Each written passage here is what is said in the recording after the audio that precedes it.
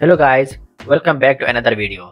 In this video, we will design and we will simulate the overcurrent protection in Simulink. So I have already built the scheme and the connection, and I will also make a video how you will design this protection scheme step by step, and I will put the link in the description. So this is the overall circuit of my overcurrent protection. So I'm using a three-phase source, then I'm using a three-phase load, and I will check I will protect this load from overcurrent protection.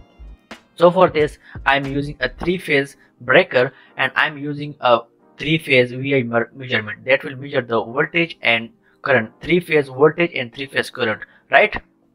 And also I will generate a fault by using three-phase fault toolbox, and also the fault will be generated by using state generator, and that is I want to generate the fault by using external fault, right? Also I will click on each block in order to regenerate its outputs or its values. So I pick the three-phase source, and all these parameters can be picked by going to the library browser and just type three-phase source or three-phase breaker or each name of block, and you will get its block, and you just take and pick it over here. So for three-phase generator, I'm using a Y to ground generator that has a phase-to-phase value of 25 kilo and its frequency of 50, and the rest of values I keep it by default. And for the load flow, I just select a swing type generator, right? And for the load, I pick a three-phase series RL load, and that has a phase-to-phase voltage of 1 kilovolt and a frequency of 50 Hz, and the rest of values are by default, right? Also the circuit breaker setups are as like, just select this to close and click on this external fault. If you do not click on this external fault, it will consider that the fault is generated itself, but in our simulation we will generate the fault by our own to see the effect of fault, does it operate or not, right? So click on it, external fault, and remain all these values by default, right? Okay, and this is the three-phase fault that will show me the fault three-phase, like where I want to generate the fault, right? Just double click on it. Okay, and these are the values, and I just click the external fault, and rest of the parameters are left by default.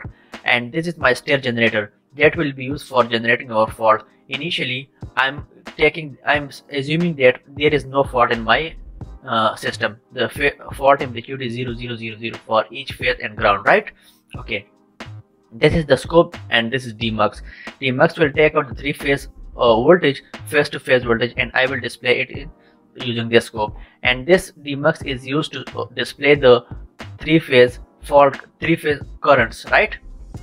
Okay, and this is the subsystem that will define my logic for the overcurrent protection. So one input is taking as a constant, and the second input is taking the current that is generated by this generator and will consume by this load.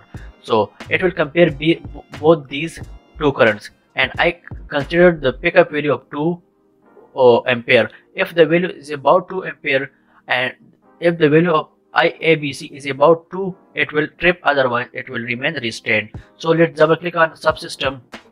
This is my input number 2, and this is my input number 1, right? This is my input number 1, that is what? That is a constant pickup value. The input number 2 is a value that I am getting from the current that is flowing in my system. That is my RMS block, and that is my relational operator. That has this input has a value of 2. It will compare these two currents. If the value of this I and 2, input number 2 values is greater than this, it will generate a high signal R1. And this is a flip-flop, SR flip-flop. The SR flip-flop will just reflect this 1 to the output side of Q, and I will get if all the three values are high, like 1 1 1, so I will get 1 at the output of AND gate. And this is the terminator, because I do not want to use the second Q bar output. I do not need, so I will just terminate this, right? Now this is a data type conversion. It will convert my AND signal, that is AND, and its output is in boolean, so it will convert this boolean to double data type, right? And that is my output, and that output is goes towards the relay. So this, make sure that you keep this 0 to boolean, otherwise your system will not work, right?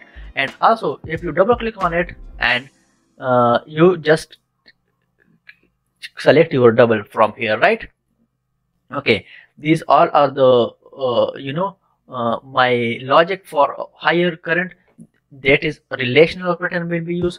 So go back to there, and that output is come out from all the way to the circuit breaker. If it generate a higher signal, like the output of n is 1, so I will get higher signal and it will generate a signal high, and this circuit breaker will become open and no power will flow.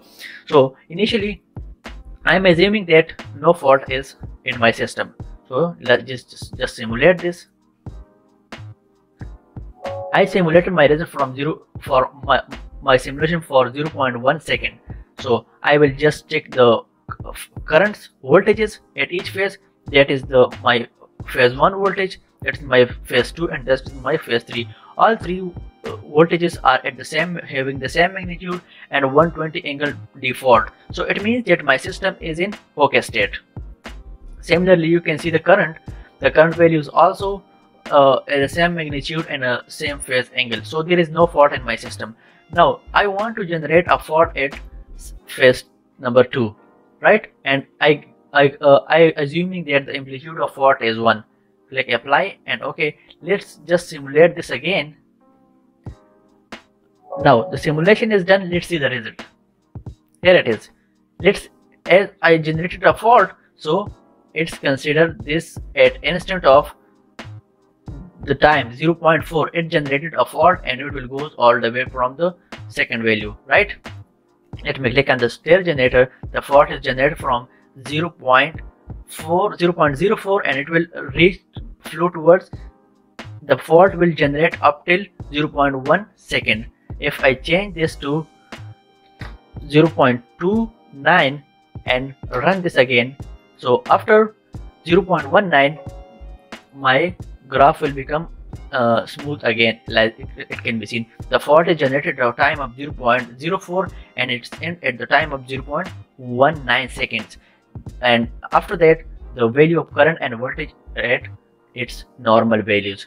So that was the video, that how you will design and simulate overcurrent protection scheme in Simulink. So thank you so much. Please do subscribe to my channel, like and share. Thank you so much.